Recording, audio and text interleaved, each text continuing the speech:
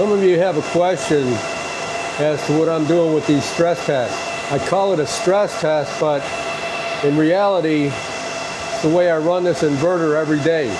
This is a Solis S6 11.4 kilowatt inverter. Solis told me that it's designed to run 11.4 kilowatts 24/7. So I'm holding their feet to the fire. I have 4 Antminer S19s wired up, and they're pulling 11 to 11.4 kilowatts continuous all day long as we have sun. This isn't one of those, I have everything in my house hooked up to my inverter and it's running fine type test. This is a balls to the wall, can we break it? And if it does go up in smoke, what went wrong? And what's the Solis response going to be? These are all things that we need to know.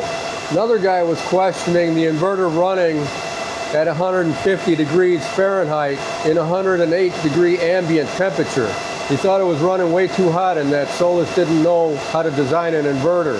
That's only about 40 degrees above ambient. Are you kidding me?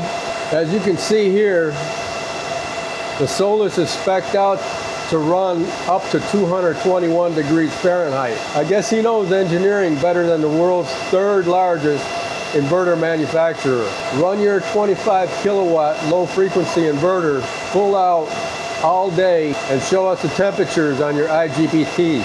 Maybe we should make a series out of this. How long will the Solis run before going up in smoke? Put your best guess down below. All right, guys, as usual, thanks for watching. I appreciate you. Have a good one. Still shaking and baking. It's about 4:30 or so. Pointed that one out the door. I gotta get something more permanent here, but all the miners are running. This is called a stress test. It's not loafing your inverters along at half the rated power in an air-conditioned shed. We're putting the manufacturers to test here.